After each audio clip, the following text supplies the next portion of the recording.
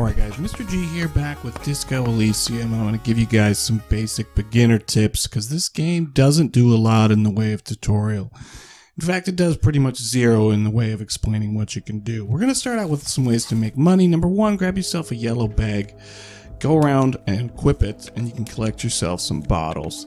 Just like any good hobo cop, you'll be able to sell these for money. Later down the road, you can find the yellow bag just to the southwest of where you're going to start out in the game. Next up, you can head over to Frit, and you can sell these as a vending machine you're going to find right inside the shop.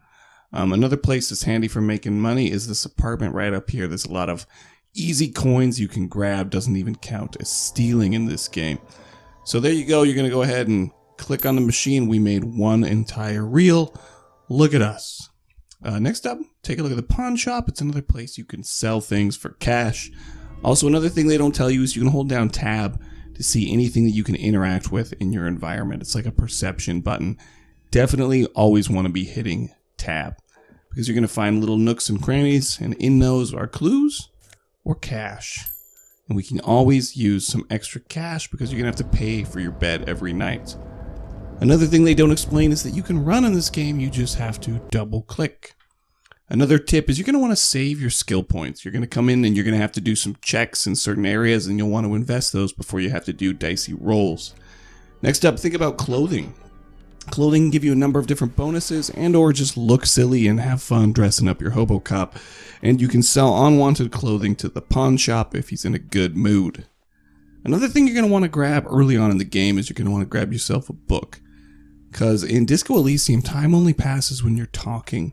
And sometimes you're going to want to move that clock forward, and reading a book, you can interact with it, is a way to move the time forward in-game without having to dialogue with another character. Believe me, this will come in handy. You may not think so right now, but moving the clock forward is absolutely an essential part of this game, depending on what you want to be doing. Time is a big part of Disco Elysium, and running around all day doesn't tick by any time at all. Like I said, you can run the time up by talking to people, reading books. Another option is you can sit on the bench just to the south of where you start out. However, you have to ditch Kim to do that. He is not particularly fond of wasting time when y'all are on a case. Another unique thing about Disco Elysium is you can learn different thoughts as you go throughout the game. You can spend skill points to unlock slots for new thoughts, or you can spend a skill point to forget a thought, letting you equip more. Now, your character has two stats that are going to be really important, and that's health and morale. And in dialogue options, you can lose health and or morale, and if you lose all of them, you're done. Game over.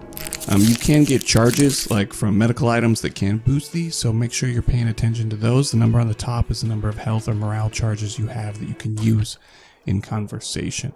Last but not least, you may want to get up to some crazy hobo cop action that you can't get away with Kim in the room doing it, so wait for him to go to bed and you can sneak off and do that. That's it for this one, guys. Be good. Mr. G out.